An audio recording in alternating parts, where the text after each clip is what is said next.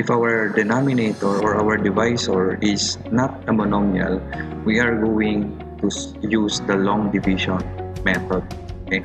And the division algorithm states that given a polynomial dividend and a non-zero polynomial divisor, where the degree of divisor is less than or equal to the degree of the dividend, there exists unique polynomials quotient and remainder such that the dividend is equal to divisor quotient plus remainder. Okay, so we should illustrate the long division using the division algorithm in the following examples.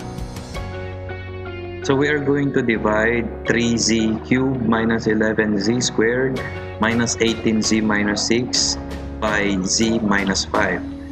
As you may have noticed here, our divisor is not a monomial anymore. This is a binomial.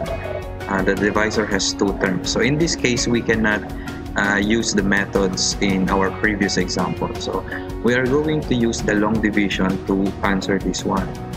And the long division method is just like dividing real numbers, okay? Or dividing whole numbers, just like the thing that we do when we were in elementary or high school. So what we're going to do is to write the dividend in standard form. Standard form, ang ibig sabihin nun, we're going to write the terms in decreasing degree. So since our dividend is already in standard form in this case, let us just copy it. So we have 3z cubed minus 11z squared minus 18z minus 6. Then we divide this. This is our division symbol, and then divided by z minus 5. Okay. So the first thing that we need to do here is to divide the first terms. Okay. So we are going to divide this one, 3z cubed by z. Okay, these are the first terms. So what is 3z cubed divided by z? So we have 3z squared, right? So that when we multiply 3z squared and z, the answer is 3z cubed. But then again, we need to multiply this one by the next term, a negative 5. So 3z squared times negative 5 is negative 15 z squared.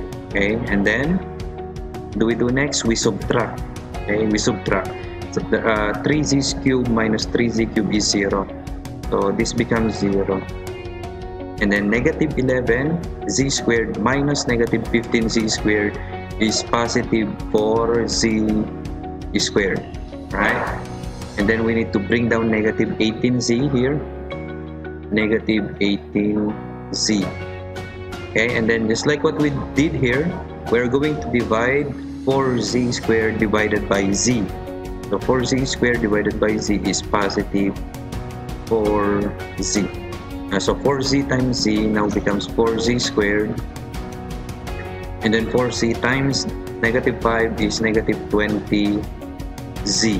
Okay, the process is repeating, right?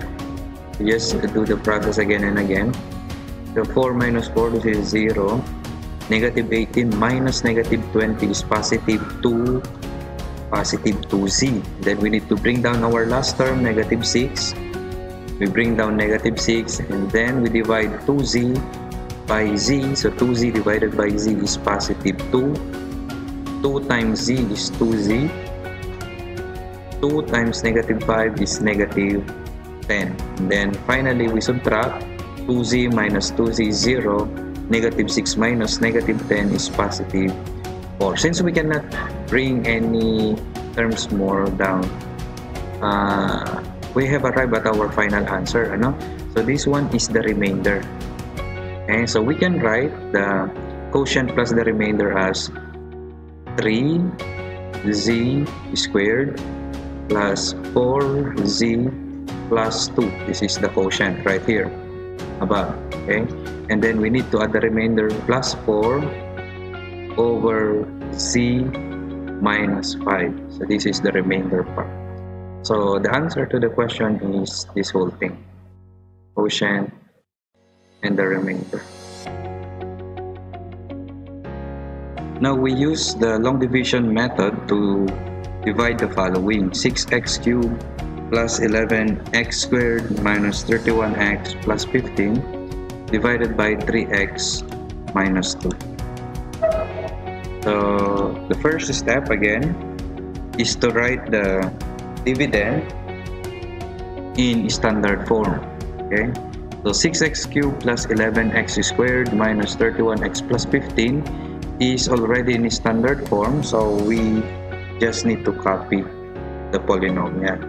6x cubed plus 11x squared minus 31x plus 15. Then we divide this polynomial by 3x minus 2. Okay, so let us divide the first terms. 6x cubed divided by 3x is 2x squared. So we multiply 2x squared by 3x, we have 6x cubed. 2x squared times negative 2 is negative 4x squared. And then we subtract. 6x cubed minus 6x cubed is 0. 11x squared minus negative 4x squared is positive 15x squared. And then we need to bring down negative 31x. And then we divide 15x squared by 3x, that's positive 5x. So we multiply 5x times 3x is 15x squared. 5x times negative 2 is negative 10x. And then we subtract negative 31 minus negative 10 is negative 21x, bring down positive 15.